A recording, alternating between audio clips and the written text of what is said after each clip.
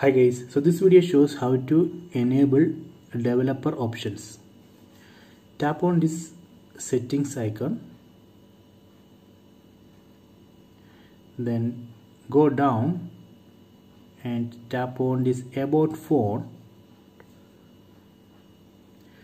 then tap on software information.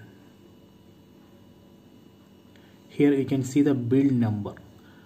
On build number we need to tap 7 times. 1 2 3 4 5 6 7. You can see developer mode has been enabled.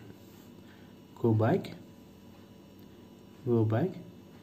then go down. Here you can see developer options. Tap on that. So these are the developer options. You can enable the option which you want. For example, I am going to enable USB debugging.